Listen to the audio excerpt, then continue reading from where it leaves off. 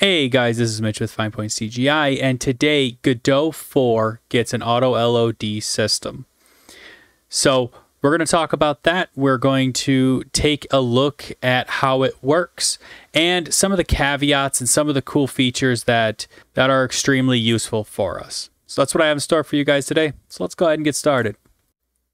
Okay, so the first thing that we need to do is we need to go ahead and create ourselves a 3D scene. One of the coolest things about this feature is it's all automatic.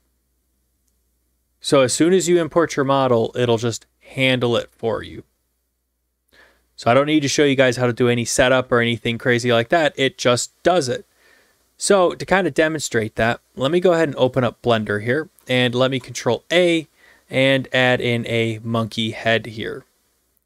Now that I have this, let's go ahead and add a modifier, and let's go ahead and add in a subdivision surface, and let's make it a level of 2. And now let's go to File, Export, and let's go ahead and export it as a GLTF format. And I want to make sure I have it in my proper folder location, which in this case is my documents LOD. So I'm going to go ahead and make sure that I include my selected objects and that I apply my modifiers because I want the subdivision surface to be applied. So if I go ahead and I click Export GLTF, it'll export it out nice and quick. And then let me switch over to my LOD, and you can see that we have it right here. So now if I drag this into Godot, first of all, you'll notice that there's a small bug here with Godot 4 as of right now. When you import it in, it becomes in this little tiny box, and that's it. And you get this little error here, could not load resource, no cache, RES Suzanne. So if any devs are actually watching this, I don't know what's going on here, but it's blowing up on me. But if I want to see it, I can just go ahead and open up the scene and just do a new inherited scene and focus on my Suzanne. Now, if I come down here and I go to my LOD bias and I drag this down, you'll notice that nothing has changed. Why is that? Well, the reason why is because the Godot devs were smart enough to only allow edges that have the same sharpness value to be combined. So if something isn't smooth surfaced or hard edged, if they don't butt up directly and smooth together, then the Godot engine doesn't decimate it down. So what I mean by that is if you go back to Blender and you go up to Object and you go ahead and smooth shade this, right? So now everything's smoothed. And then you go to File, Export, GLTF, and you go ahead and re-export your Suzanne. And then you go to your LOD, you'll see that it is importing it again, and it's taking much longer. And the reason why is because it is generating your LODs here. You can see right here. So now if we go ahead and close this, don't save, please don't crash Godot. I think Godot might be crashing on me. There we go. All right, so let's go ahead and go back into the scene, new inherited, and let's go focus on this Suzanne here. You can see if I come back to my geometry and I change my LOD bias and I start pulling it back down and I zoom out, you'll see that it snapped. See that? Now, one of the things you'll notice is there is a bug, it seems, with maybe like the shadow mapping or something like that, where the shadows get really messed up as you go through your LODs, but that's something that they're probably figuring out, I'm sure. I'll put in a bug report for it.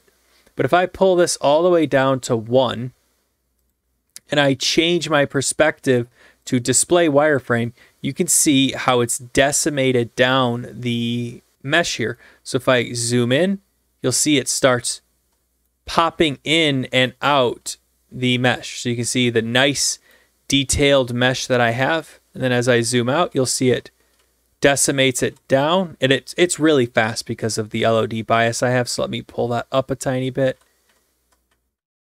Up too much. So let's pull this back down. There we go. So you can see it just pops like that.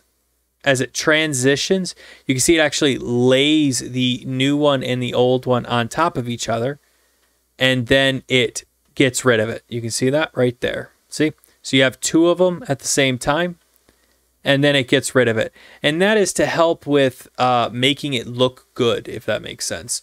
It actually allows the transition to be smoother, if that makes sense. And you can see as we zoom out, the polygon count really starts to reduce here. And I'm pretty sure I can go to my information here. But you can see with the primitive count, it's going down as we move back. So you can see 17, 15, and then as we move forward, you can see 19, 23, 27. So it really helps with reducing the amount of CPU and GPU time and really helping with frame rates.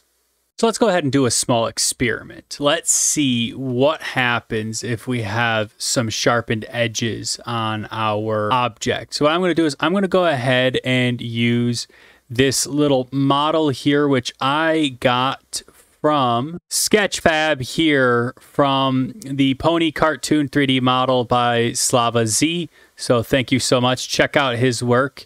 It's a really nice little model here that I'm going to be using for our little experiment here. If we go ahead and we look at Blender here, here's the model, which it's beautiful, by the way, and it looks great. So if we come in here and we tab into edit mode and select our edges around this little light here, so let's do that. So if I just hold control and I click, you'll see that it's going to wrap around this real quick. And then I'm going to go up to edge and mark sharp. And what that's going to do is that's going to give us a good contrast between this side and this side. And what happens when something's marked sharp, how is it going to handle the decimation versus when something's not marked sharp. So I'm going to take this and I'm going to go ahead and hit File, Export, GLTIFF 2.0, and I'm just going to call it Untitled. That's fine. It's going to have no selected objects, and we're going to apply our modifiers if we have any. I don't believe we have any, but we might as well. And then we're going to go ahead and open up Godot and let that think for a moment.